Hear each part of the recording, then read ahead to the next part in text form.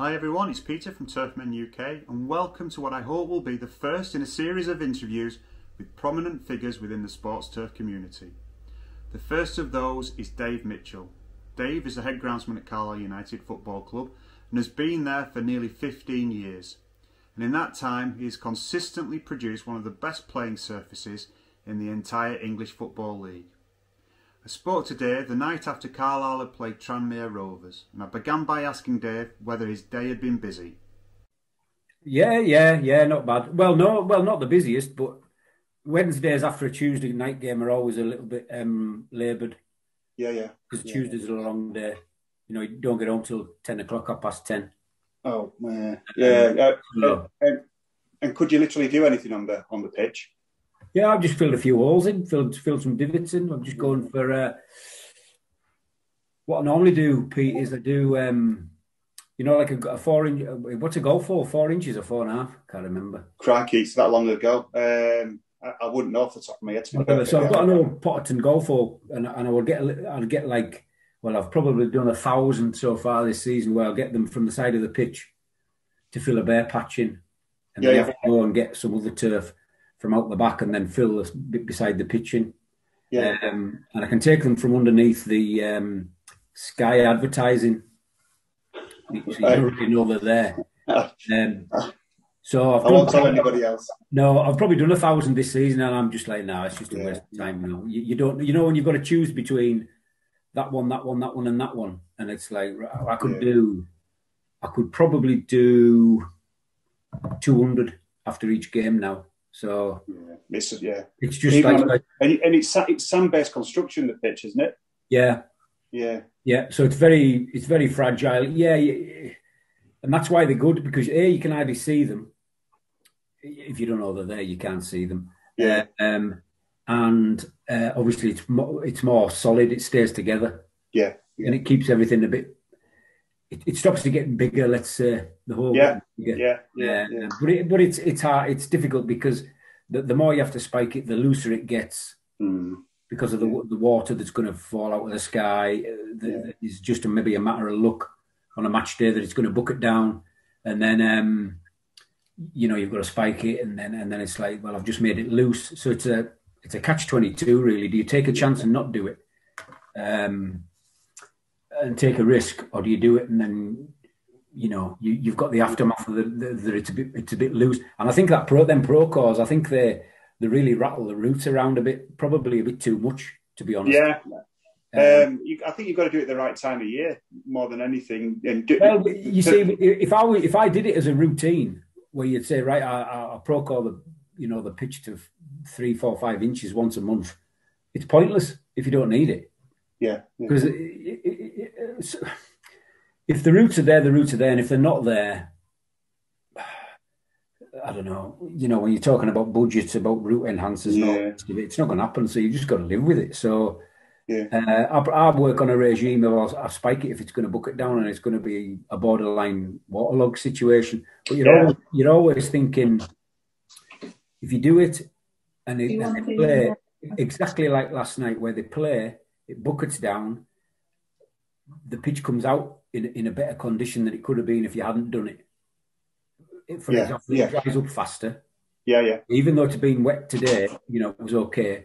Hopefully it dries up again tomorrow because we've got the weather, and then Friday I've got the weather, and then you go again on Saturday. Yeah. It's no good having it sort of sitting stagnant.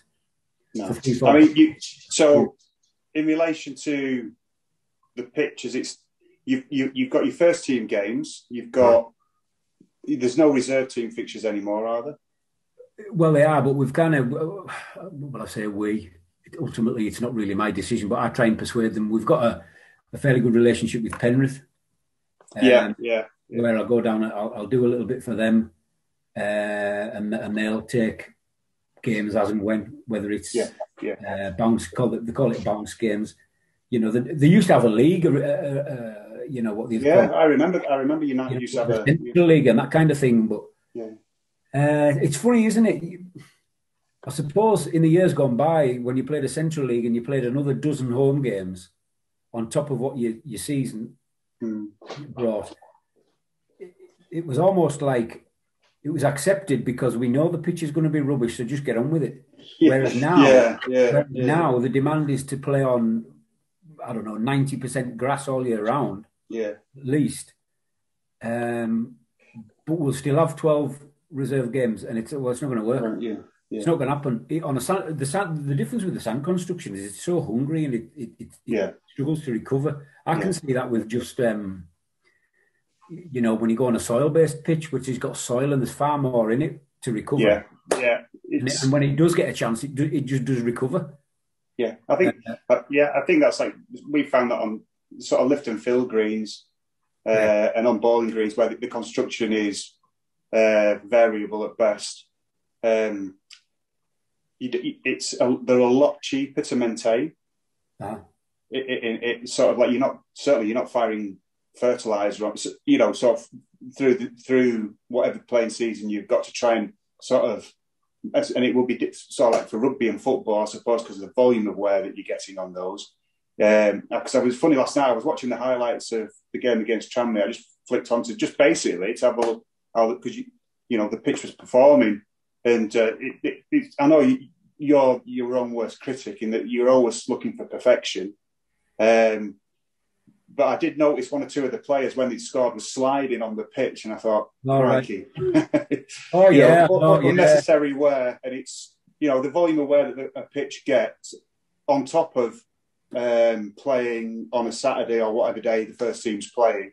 Not necessarily contributes to what you can physically do on the pitch, and also sort of how it repairs itself through just natural repair, and you add on to the top of that sort of weather conditions as well. So those finite windows that you've got to certainly do your job and maintain the pitch to the best of its possible standard, which you've maintained for. So you've been at United since 2004, haven't you? April 2005, yeah. Yeah. Do you know why you know that? I don't. Right. Well, me and you were the last. We got the interviews for the job. Oh, right. Yeah. You beat me to it. Right. I'll say on record, they made the right decision.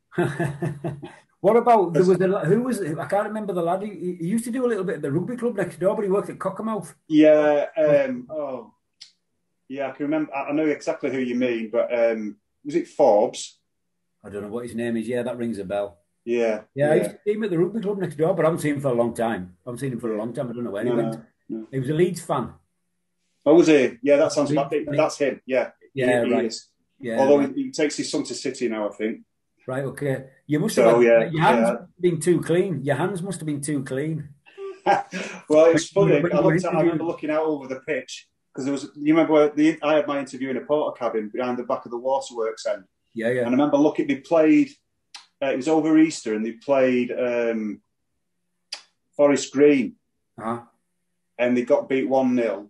And I remember looking over the pitch after it on the Monday or Tuesday when I'd gone for the interview, and it was basically it just looked like being out at sea.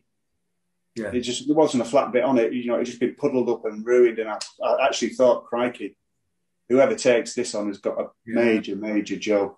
Yeah, it's funny because obviously as a fan, you'd stand in the paddock and look at it week in, week out. And, the warm-ups weren't that bad in those days, I don't think. No.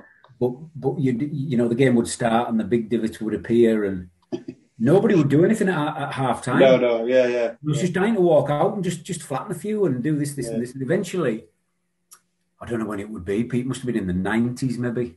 When it was really down in the dumps and well, pre-Knighton. Yeah.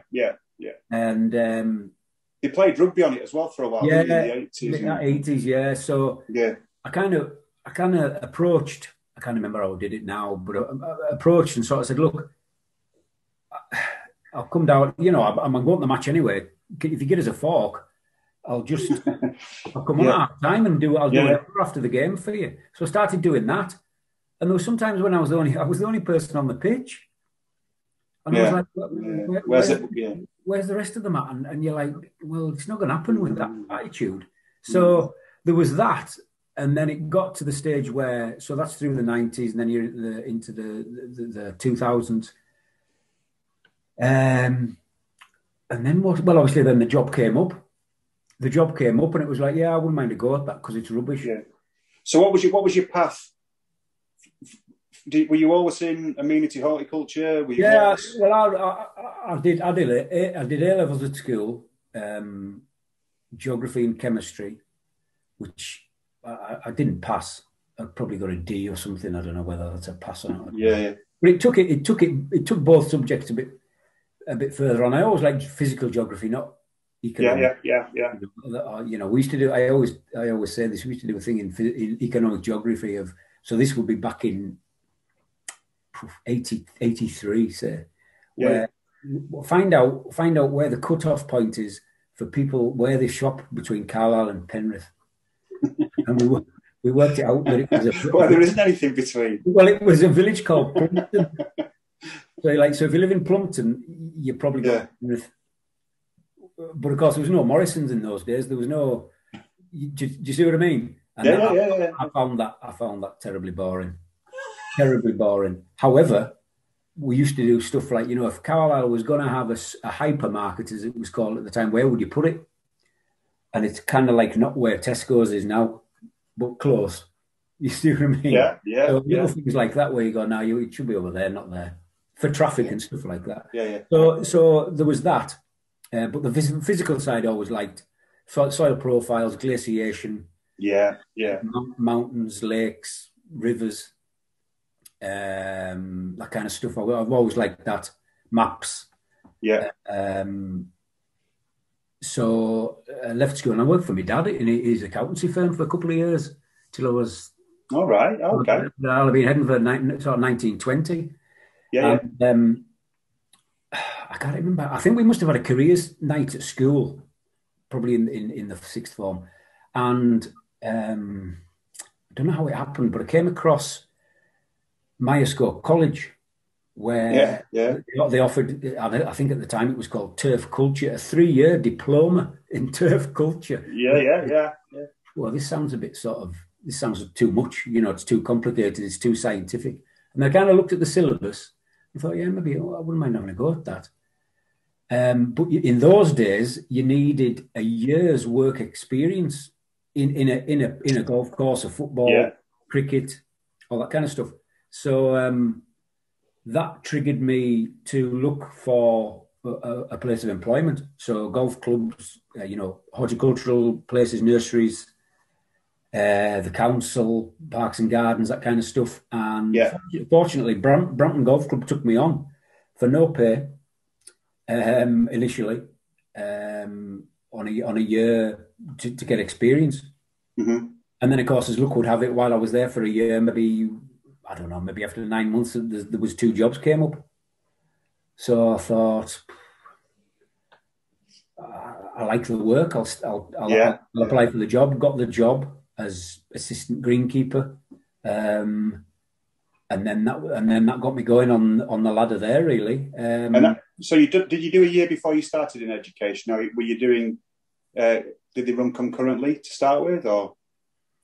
Yeah, well, when you look back, Brampton Golf Club were really good because they sent us all to Newton Rig, and then after that, Myerscough to get what you would call qualified, I suppose, or at least you know, get more experience and that. But back in those days, Pete, you remember when you went to Newton Rig, we did. I can't quite remember, but you did phase 1, phase 2, phase 3. Phase 1 was basic. That's right. Yeah, a bit of turf, half moon it and square and lift it. But you'd be amazed how many people haven't, you know, they haven't got a clue what you're doing. You know, when you work with a work experience, it's like, crikey me, help. But that's another subject matter, isn't it? Yeah, so you do the basics in your first one, but this was only block release. You were only doing a week at a time. Yeah, maybe over 6 weeks in an academic year.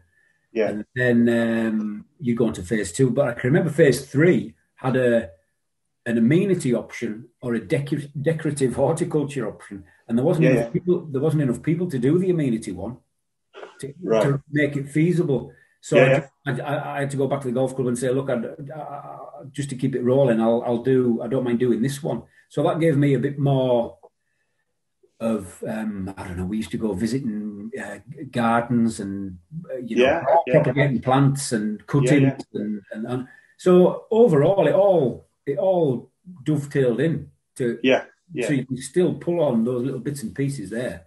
I mean, that's literally what you're saying is exactly what happened with me.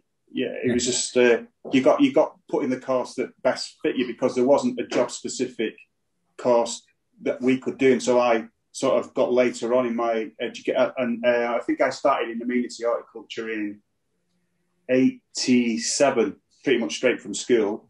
And there was I think they were called MVQs. Still probably are. I'll go for that, but I think mine was City and Guilds or something. A bit before that, yeah. Yeah, but anyway, it was the same principle where you just got to put on a general amenity horticulture course that covered literally everything. It was like a one-stop shop. Yeah. And then 10 years later, when I went back, they had my school had got more involved with Newton Rig, and they created job-specific courses which really were at the top end were tailored for head groundsmen, greenkeepers, what have you. Yeah. So how long were you at Brampton for? So Brampton would be 86 for 13 years.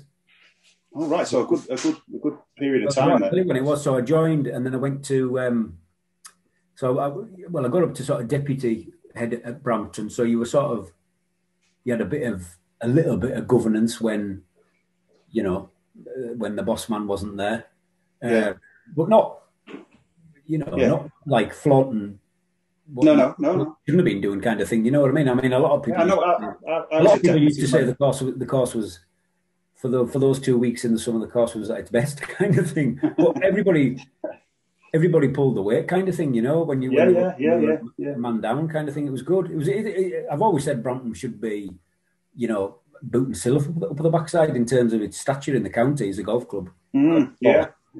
Great location. And then I went to Eden Golf Club, which had been, I can't remember when Eden was built, just at Crosby, just outside Carlisle.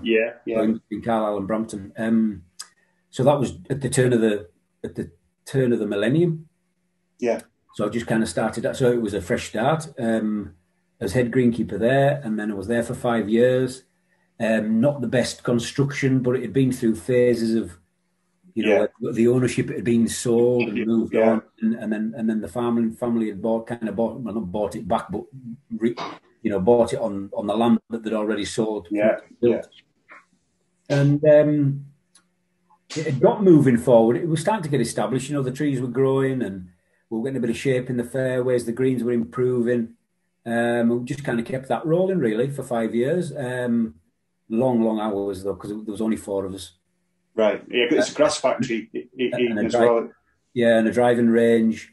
And then at the time when the job came up in February, March 2005, post, I don't know what the storm was called in 2005, Pete. I'll have to look that one. I don't think they maybe even named them then.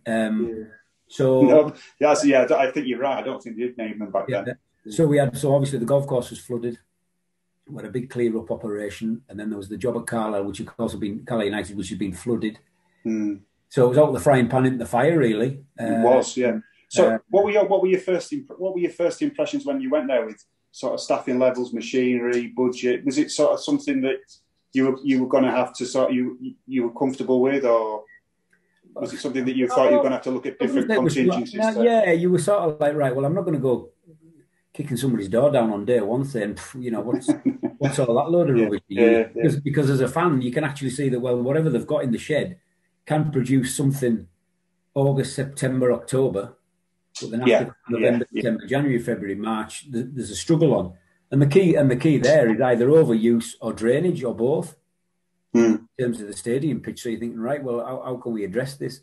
And but the biggest issue with the pitch in April 2005 was that it had been covered in I don't know 8, 10, 12 feet of water. And had an absolutely this disgusting layer of, I call it chocolate icing, because we've had it twice. It just gets, with the Bowling Green and Jessica, etc., where you just get this horrible layer of silt. You probably get more stones in it and rocks, But it's like that's basically sealing the surface. Yeah. So, and not only that, whenever you could walk on it and it just went brown. Same with those, aren't you? You know. So then you put a match on it. Well, the grass just goes brown. So the irony is that you're dying for it to rain to wash it clean. Yeah. After all that. Yeah, after all that, yeah. Yeah, so I think, in hindsight, with the lack of, with all respect to everybody that was there at the time and the money that was available, nothing was done for the rest of that season and the following season, apart from, I think we put a 5-metre drainage system in across the pitch. Right. Which we kind of thought, yeah, well, it might help, but we're still living with the silt. Yeah. Just before I got there, the lads had, when you get silty mud becomes a certain consistency, you put a roller on a track behind a tractor. Yeah. And it just kind of sticks to the roller. Yeah. Perhaps a bit like worm casts. Yeah. So they did that all over the pitch and they would just have scrape the roller. They'd go across, scrape the roller, turn around, go back across, scrape the roller, go back. And they did that. Just with the idea of picking it up? Yeah, picking it up, getting it off. Yeah. So they got a bit off, but like I say, and sure enough, the first game back after the flood was, I think it was against Dagenham, and it was a 2-2 draw, and lo and behold, it bucketed down. And it was like, oh, my God, look at the state of that. So we finished that season. We put the drainage system in 05-06. Yeah. And the pitch got absolutely hammered that following season, first season back in. Did you have a concert on it? No. Oh God, yeah, we did, Pete. But that was Elton John, and that was the first season after the new pitch. Right. So just going back, 05-06 was the last season on the old pitch, which was just. I mean, I could look in the file. It's just game after game. I remember one week we had a home game Saturday, we had a home game Tuesday, and we had a reserve game against Shrewsbury on the Wednesday, the following day. Joe Hart was in goal for Shrewsbury that day. That's how I can remember it. Yeah. He was he's going to be good, this goalie, and blah, blah, blah. And he made like 15 great saves in a 2-2 or something. And then we had another game on the Saturday, I think, or maybe the following Tuesday. And myself and a board member went into the stand and looked at it while the Shrewsbury reserve game was getting played. And he said something like, let's not look at it for too long. Come on, we'll go and have a chat. And I think, and then we eventually got the ball rolling on and of course, Fred Story was there with a bit of vision and a bit of clout. Yeah. We had a bit of a chat, pulled in PSD. Yeah. The agronomists on a new pitch design and build, and not design, but you know what I mean. The construction, which I knew very little about. I will admit, I didn't know much about fibre sand pitch, but since the early '90s with the Premier League and stuff, pitches have gone from basic root zone pitches, which kind of flew apart. Yeah, and then the fibre sand off of the race courses became an idea. And they took off. Then they took off. But of course, by the time Carlisle had a fibre sand pitch, everybody else had moved on to a deso, a stick. Yeah. Thing. However, going to fibre sand was like a million miles ahead of where it was. Yeah. So in terms of I'm lucky that happened when I was there, really. But deep down, when you look back at, you said before, Pete, about why did you want to go and do it? It was because it was rubbish and you thought you could make it better. Yeah. But then you get a new pitch, sprinklers, all the rest of it, blah, blah, blah. Drains like mad first year, absolutely piling the water to keep it alive, on warm days. Yeah. And, you get to the end of that season, you said before, then we have Elton John.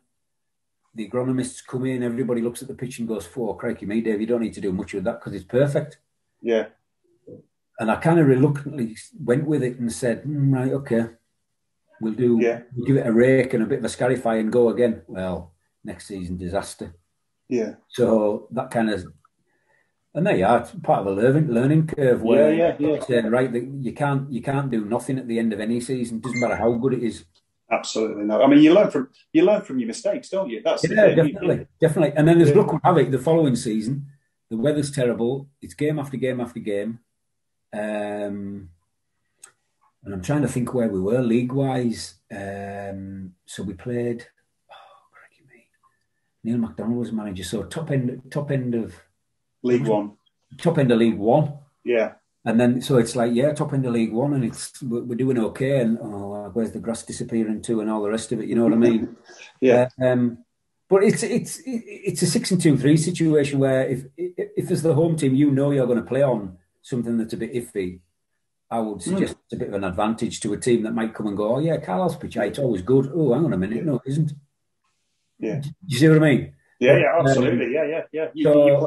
It's like the old baseball ground at Derby County. It eventually became, Clough had it like that for a reason, because nobody else could play on it bar his own team. So I completely get this home field advantage. Yeah, I used to tell the groundsman to block the stop, put the stopper on a Friday and flood it.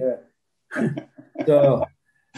So there you are. But yeah, as one manager said to me, and I won't name him, if you can't cheat at home, where can you cheat? So I hope you enjoyed that first part of our chat with Dave. Just to let you know that there will be another couple of videos that we'll be uploading in the next week or so that will deal specifically with Dave's time at Carlisle United, particularly the winter of 2010, where we had a particularly cold patch, and Dave managed to get games on throughout that period, and also the period of 2015 after Storm Desmond, when United decided that they were going to relay their pitch. So we'll chat to Dave about how he managed to do that. So that's all to come in the next week or so, but thanks for watching this video. If you've enjoyed it, please leave a like and subscribe to the channel as well. That would be great. And if you have any comments, please leave them in the comments below. Until next time, thanks again for watching, and we'll see you again soon.